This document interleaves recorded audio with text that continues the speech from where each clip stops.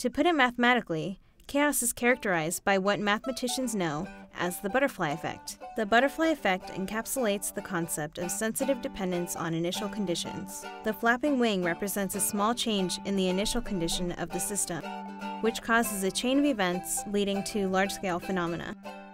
Lyapunov exponent, a symbol used to characterize the sensitivity to initial conditions. The Lyapunov exponent is used in many equations to determine how two similar trajectories with a small perturbation/disturbance diverge from each other over time.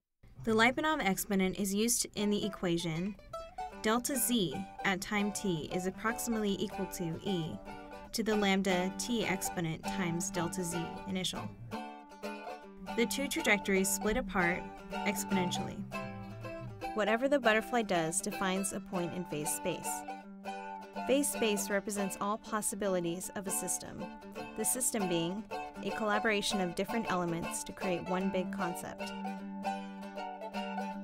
Each possibility leads to a whole other set of possibilities. One event in phase space could eventually lead to chaotic motion through a long chain reaction of various events.